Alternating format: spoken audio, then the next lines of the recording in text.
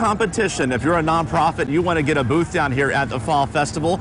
Joining me now is the Streets co-chair, Joe Pettigene, to talk about that. Let's talk about the setup process first that goes into setting all these booths up. It's organized chaos.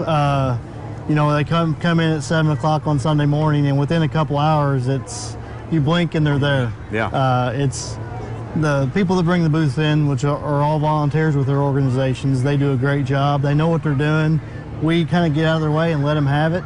We just tell them where they need to be, and it's an amazing process. And as I mentioned, it is stiff competition if you want some real estate down here in West Franklin Not Street. too many people get out once they get in, but honestly, a lot of booths do have problems with volunteers, which is unfortunate because, you know, our club's all about volunteering in the first place.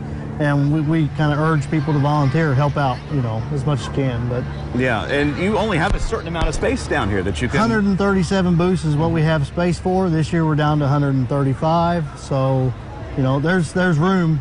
So we've got a waiting list that we keep up with because we can only fit certain booths in certain spots. So, and a lot of nonprofits have been on that list for a while too. Yes, they have. I've been in the club 13 years, and I know some of them have been on there that long. Wow. So, and you work with the booths a lot here. Tell us the secret to getting people in. Is it to find something unique to sell? Some of it's that, because there's always those people chasing that new item. But a lot of people, me for example, I've been coming here for 30 plus years, and I still have staples I go to. You know, right.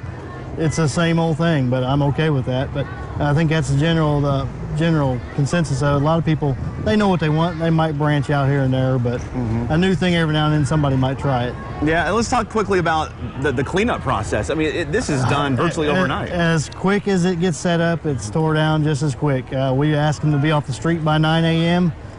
Sunday morning so we can start cleaning up the mess, and by noon we're done. Wow, so that's amazing. It's very impressive how it happens, and it's just people, a lot of help.